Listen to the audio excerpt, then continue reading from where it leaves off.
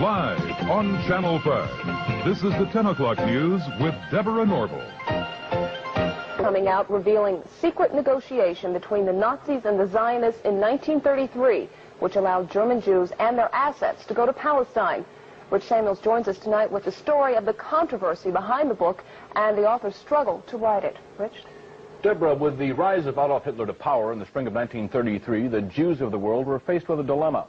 They could raise a cry of protest, a cry few would heed, or they could make a deal with Hitler, a deal that would bring a step closer their dream of an independent Jewish state. American Jews marched calling for the boycott of all German exports. Jews throughout Europe echoed that call, so did Jews everywhere. But a group of Zionists at the same time was quietly negotiating an agreement with the Nazis to allow the immigration of German Jews and the transfer of their assets to Palestine. That deal, reported in August 1933, was the transfer agreement. Palestine, sparsely settled by Jews at the time, was radically changed as a result. I lived in Palestine from 1933 to 1936, and we saw every week transports of German Jews coming to settle in Palestine. German Jewish settlement of Palestine was, for a time, official Nazi policy. These photos of Jewish life in Palestine, along with a lengthy text, appeared in 1934 in the Berlin paper Der Angriff. A Nazi Visits Palestine was the title of the multi-part series. A medal was struck by Goebbels in commemoration. On one side, the swastika. On the other, the Star of David. Hitler demanded one concession for the transfer agreement, that the call for a boycott of the Reich, raised by Jews here and elsewhere, be rejected by the Zionists. The Zionists made that concession. And so, while Nazis were marching in Germany, and while Jews were marching here, diplomacy was writing a more important story. In the Mediterranean, where the dream of a nation-state for Jewish people came a step closer to reality. The story in this book some will find hard to accept. You've never been told what the origin of Nazi is. NA is National Socialism, which was the German Nazis, and in 1923 there was a double agent who came to Hitler, and he said to Hitler, look, your Nazi party is not, your National Socialist Party is not getting off the ground. You need an alliance. And he suggested that they ally with the Zionist Party. So the NA of National Socialism joined with the Zionist Party in the World Zionist Party in 1923, and ever after was known as the Nazis, NAZI. The ZI was for Zionists, but of course no one knew that, because our popular mythology is that the terrible Nazis were attacking the Jews. But what we were never told is there was a great schism in the Jewish community of the world between the Zionists and the non-Zionists.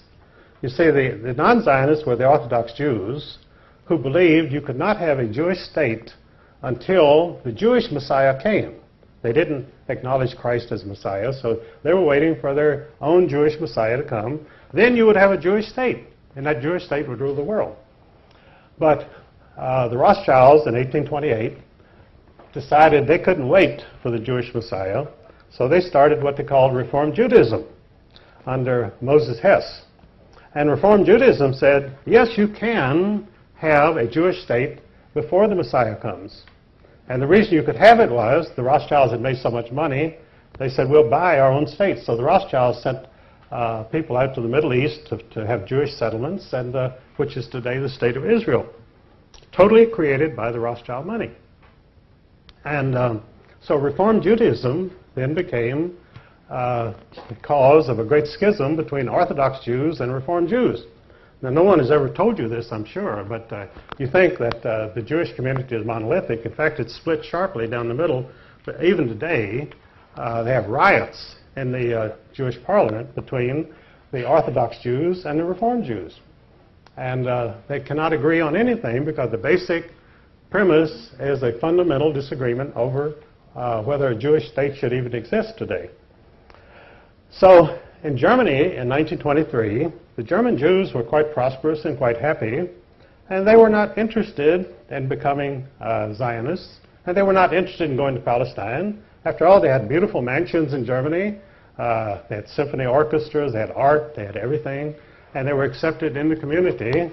As Ezra Pound said, Germany was the least anti-Jewish country in Europe. When you went over into Poland and Russia, you had very strong feeling against Jews. But in Germany, they were accepted and happy, so why would you ever have an anti-Jewish government in Germany? And of course, Hitler, allying himself with the Zionists, he said, after all, you're right. He said, we have the same goals.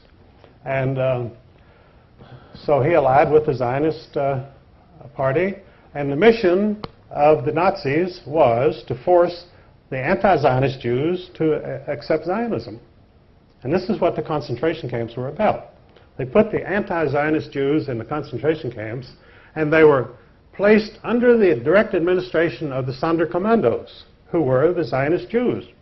So the concentration camps were run by the Zionist Jews in order to punish and get rid of the anti-Zionist Jews, which they did. And of course, that's a part of the Holocaust that you were never told, that this was a fundamental Jewish disagreement, which the German people, that Daniel Goldhagen wrote a book in which he said all Germans cooperated in their anti-Jewish feeling and the Holocaust, which was not true at all. The Germans did not even know what was going on, most of them. It's just like in the United States, when we were perfecting the atomic bomb and bombed Hiroshima and Nagasaki, the American people knew nothing about it. It was forbidden to mention the atomic bomb. I was serving in the Air Force at that time. We never heard of any atomic mission or atomic bomb until the bomb was dropped on Hiroshima. So you could say the American people are guilty of the greatest atrocity, the dropping of the atomic bomb on Japanese civilians. But that isn't true. The American people knew nothing about it. I knew nothing about it in the Air Force. And I was right there. So these things go on without the knowledge of the people or the approval of the people. But of course, they have to accept the results. These things happen, and you're stuck with it. So this is the real story of Zionism, that the Nazis. So then, well, if the Nazis had allied with Zionists, why didn't the Nazi Party survive? Well, what happened was, in 1945, after the German military was defeated, they brought in the German leaders, the German generals, at the Nuremberg trials, tried and convicted and executed them. They had to execute them because they didn't want them around to testify that about the alliance between the Nazis and the Zionists. So they had to die, and they were executed for that reason. Because, they told about the atrocities that the German generals had committed. But German generals are like any other generals. They don't really commit atrocities. The troops under their command may commit atrocities, but they don't commit any atrocities themselves. These German generals didn't go around shooting Jews or anybody else. But they were executed, and so the Zionist secret was safe. And now the Zionists were now in command of the world because their National Socialist allies were now gone from history, and the Zionists had a free reign, so they set up the State of Israel. And in fact, some Jews themselves even claim that there should be a statue to Adolf Hitler in Israel because he created the State of Israel, which is absolutely true. Without Adolf Hitler, Israel would not exist. The Jews would still be dispersed and they would have no country. But George Steiner, a very famous Jewish writer, proposed this about 10 years ago. He said, why don't they put up a statue to Adolf Hitler in Israel? Well, they're not likely to. And because there again, the big job of the criminals is to keep the truth from the people. They want, not only do they want you not to find out anything, but they flood you with disinformation. Most of the stuff that you get in the press is absolute lies. And if it's not lies, it's spin or distortions. In other words, they give you 10% of the truth, and the rest is all distortions. And they demonize people so that you're filled with anger against the Holocaust people who murdered all the Jews in Germany. And people do get very angry because of these things. And they don't even know what they're angry about because they're not told the facts. and never will be told the facts, because the press is totally in the hands of the bankers.